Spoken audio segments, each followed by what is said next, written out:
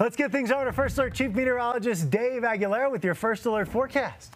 I've got one friend who's a leap birthday, and she sometimes does two birthdays just to make up for it. Right? Throw in March 1st, too, while you're at it. Might as well, right? Hey, what a day out there right now. We've got sunshine as we look from our city park camera here. Hardly a cloud in the sky going on. And here on the last day of February, we had a really warm day. It's 61 at DIA, but we had a high of 64 degrees today, about 10 degrees almost warmer than what we had yesterday. It's 62 up in Greeley, 55 in Lakewood, and 58 in Littleton, but the wind is really whipping out there. 60 degrees in downtown, so that does give us just a little wind chill, so it feels starting to feel a little colder. As we get closer to sunset, it's going to feel a little colder with the wind chill.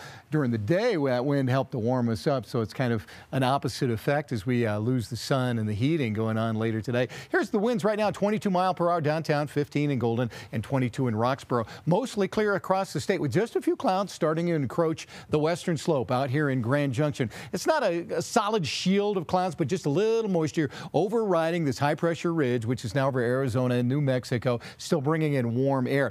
Now, the wind vectors here are the jet stream winds, and you see where they turn red here? That's red and orange. That's where the strongest of the jet stream is, and that's going to start to kick in gear coming up for Friday into Saturday. That's the reason our winds will be a little stronger as we head into the weekend, as that low pressure trough that's sitting out there starts to move a little closer. And when that does, that's going to give us a chance of snow, heavy snow in the mountains, and rain returning mixed in with snow across the eastern plains Saturday night into Sunday with a little change for that. In the meantime, tonight into tomorrow, mostly clear skies. We take you all the way through Friday afternoon tomorrow. Just a few clouds in the mountains and out west, but still plenty of sunshine. And then on Saturday, we start the day mostly clear, and out west we see a few clouds increasing by afternoon, but eastern Colorado, windy, dry, and clear all day long, and that's when that fire danger too returns for eastern Colorado. Tonight into tomorrow, it's going to really dry out down in Colorado Springs, down to Pueblo and Trinidad on here. So tomorrow, 11 a.m. to 6 p.m., they have a red flag warning for high fire danger down there.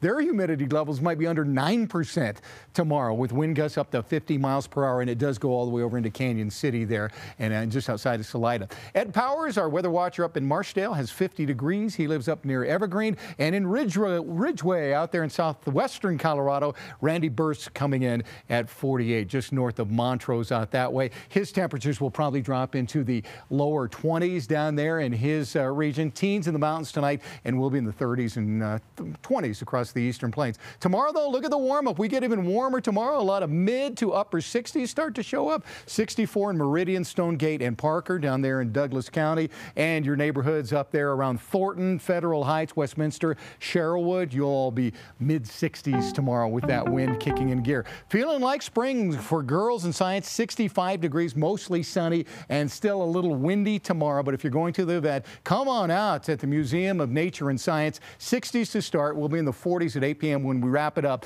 and 67 degrees on Saturday with that wind. And of course, all of eastern Colorado has a fire weather watch for Saturday. Gusts of wind up to 40 miles per hour, even stronger in some areas of southeastern Colorado, and very, very dry. This will probably either tomorrow afternoon go red flag, and that's when we really mean business, that it's a slam dunk for that to happen. And then rain and snow possible on Sunday, 52. Heavy snow in the mountains, light snow for us mixed with rain. I know a lot of kids have soccer games coming up this weekend. Hundreds of kids over the area getting in on that soccer, starting up the season out there. It's going to be kind of soggy, especially on Sunday on into Monday for that one. So the pick day of the weekend, probably Saturday, if you're just careful with that fire danger. Soggy for the players and the parents. I think so, yeah. Good heads up. Yeah. Thank you. Forgot about the parents.